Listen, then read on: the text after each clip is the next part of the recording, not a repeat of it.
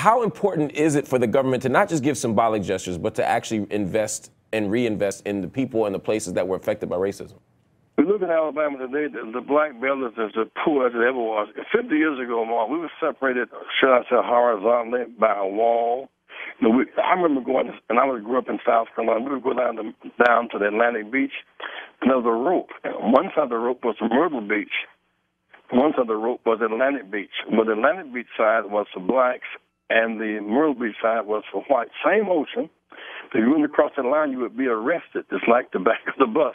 Wow. We overcame the absurdity and the barbarism of racial separation, but now the disparity is even greater now than the separation was 50 years ago. So you look at the jail population, those who are arrested, profiled, arrested, and jailed long time for nonviolent crime, the increase of number of young blacks now who are doing prison labor, which is a human rights issue of global proportions.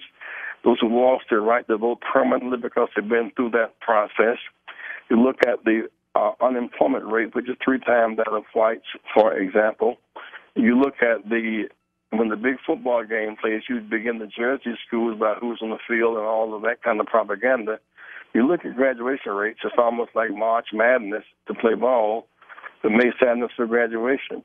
And so when we go to Birmingham this weekend to commemorate 50 years ago, the price those 4 girls paid, we cannot be unmindful that today we're free but not equal, and there are too many people on a kind of sideline as opposed to an on-the-field position to bring about racial justice and gender equality.